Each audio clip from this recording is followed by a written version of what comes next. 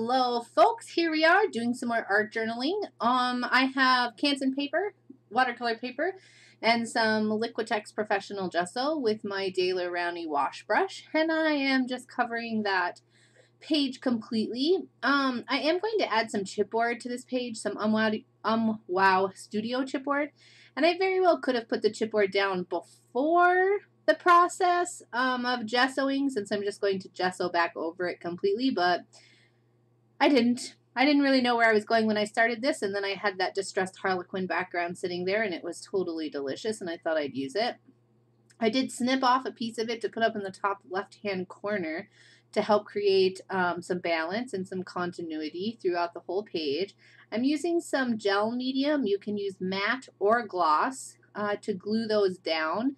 And once that's dry, I'm going to go over everything with gesso a couple times, because the Liquitex Professional Gesso, it's a little bit transparent, not completely, but sometimes it does take a layer or two, or sometimes three, depending on what you're covering up. You can see there's kind of a grayish sort of film a little bit around on the background of my page.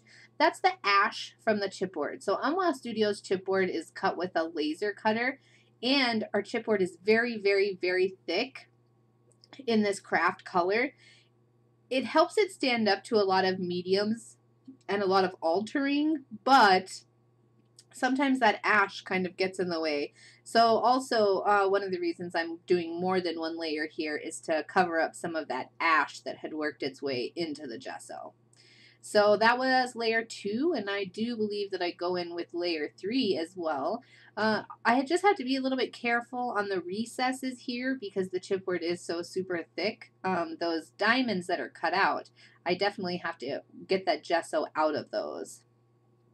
I'm just making sure that I'm drawing between each layer, otherwise it'll kind of just be like pushing the gesso around, but I want it to completely dry so I can do another layer and then completely dry that one as well. You can see here I ended up getting a smaller brush to help me get some of that gesso out of the inside, the recess of that, the negative spaces, I guess I could say, of the harlequin, the distressed harlequin background.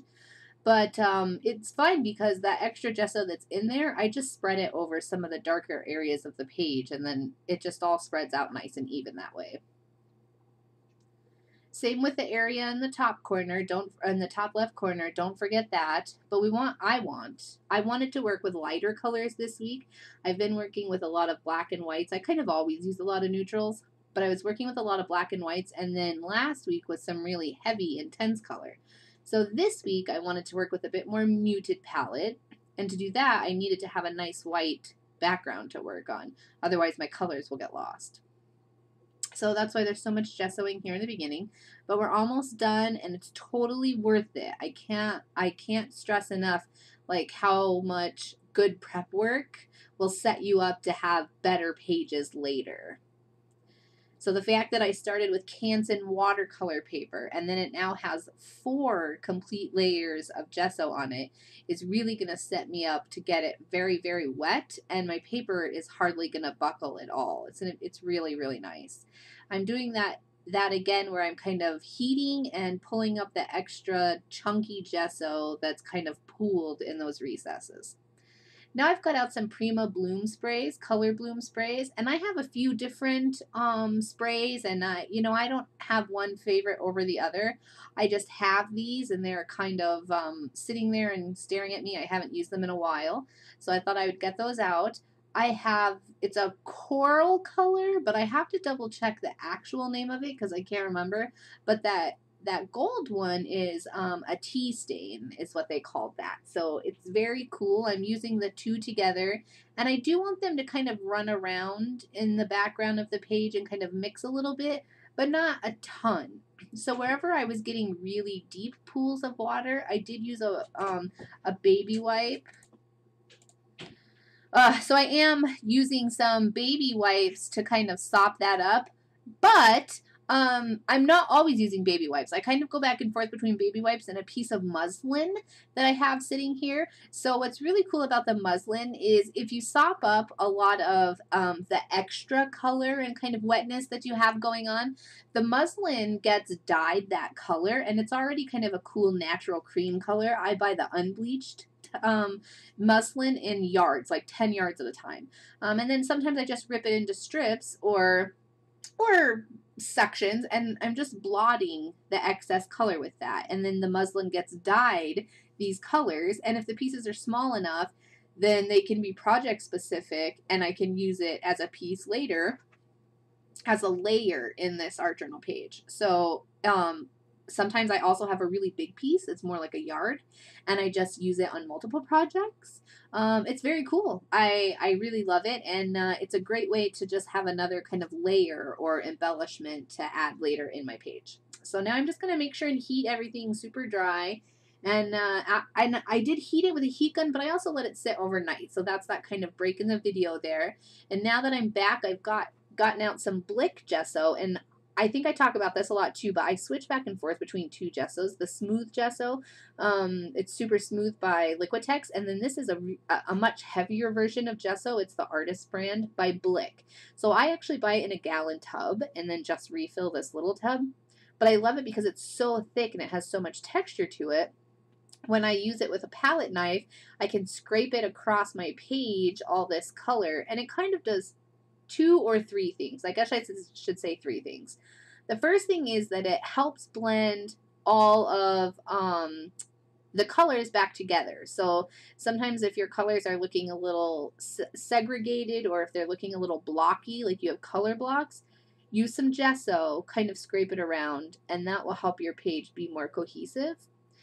2, it's adding some nice texture. It's highlighting all the gorgeous textures that we've got, both from the chipboard, from our page getting a little warpy during the wet stages, and also from the texture of the Canson watercolor paper. So I love this Canson watercolor paper. It's really smooth on one side, and the other side has a really delicious texture to it.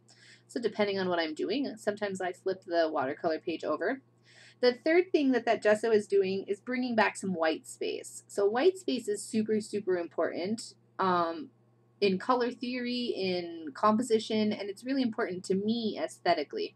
I love splashes of white and black.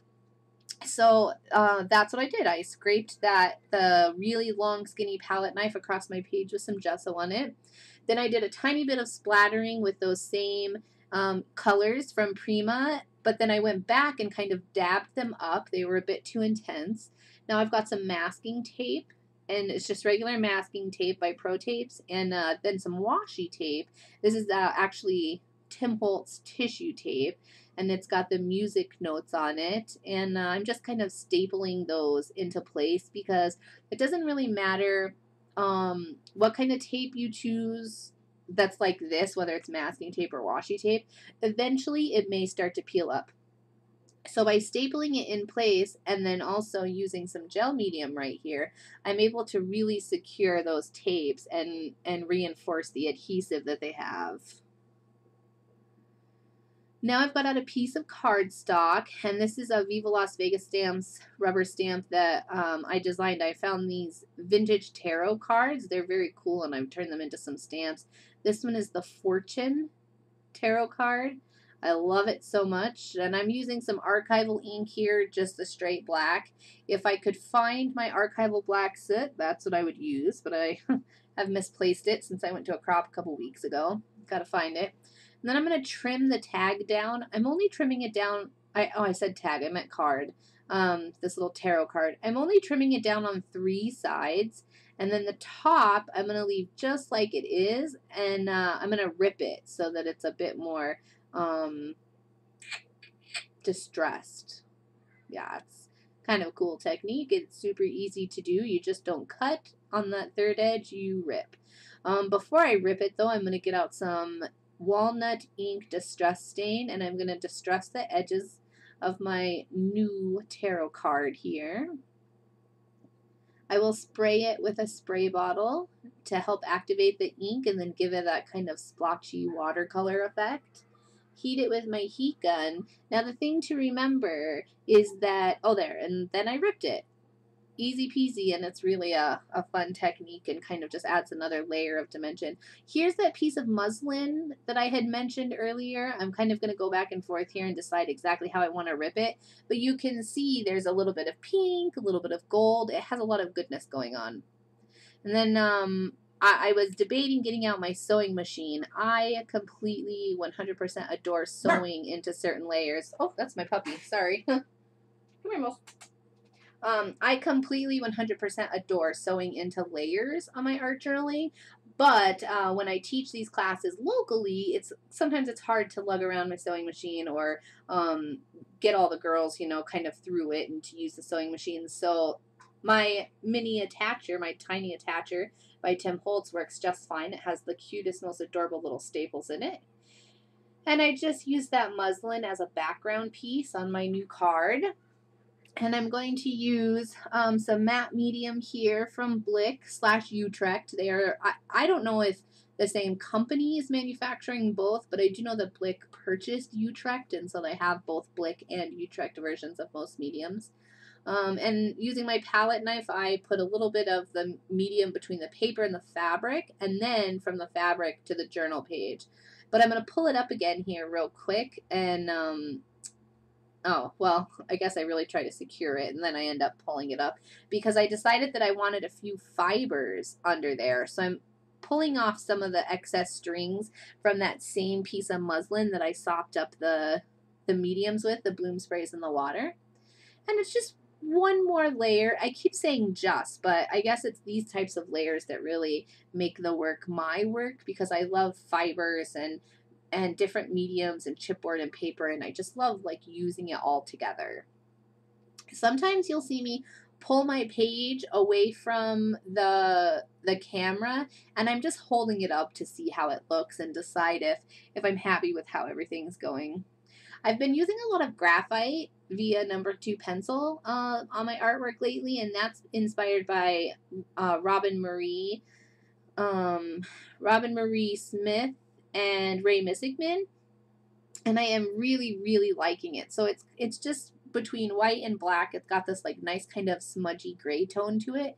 So what I did was I extended the Harlequin background using an Umwow Studio Harlequin masks. And what's really great about it, since both are produced by my company, the openings are the same size. Now, not the spacing between the openings, because for the chipboard piece, they had to overlap, and then for the mask, they had to be separated. For the stencil, they had to be separated.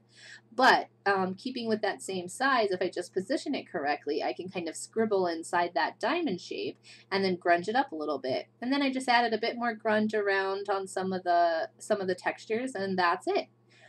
So thanks so much for joining me. I will see you next week with another art journaling video. And go ahead and you can click subscribe here or subscribe to my channel via the main page. And you can check out some of my playlists. Let me know if you have any questions. And you can also join my Facebook group that's dedicated to just art journaling and mixed media with me. So thanks so much for joining me. I'll see you next time.